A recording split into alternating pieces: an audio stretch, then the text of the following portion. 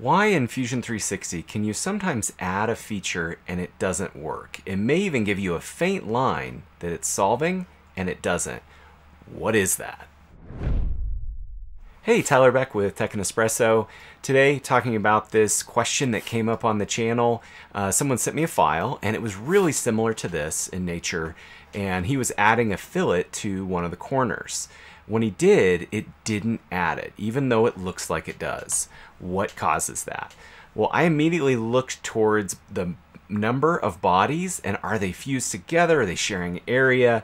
That's been a gotcha for me in the past. And when I looked, sure enough, he has two different bodies that were copied to the same area. So if I remove that fillet, I remove one of these bodies, and now when we add a fillet, it's going to show up just fine.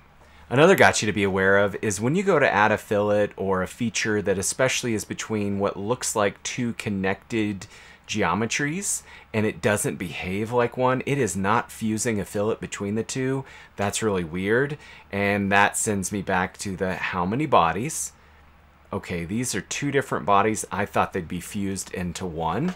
So when this second extrude happened, for whatever reason, the user accidentally picked new body instead of join. Joining fuses them together. You could combine them after the fact as well. But now, because it's one geometry making one body, now the fillet solves just fine, or as I expect it to. So if you'd like to see more tips on Fusion 360 and 3D printing, be sure to hit that subscribe, hit that like button. That helps me out. I'll see you in the next video.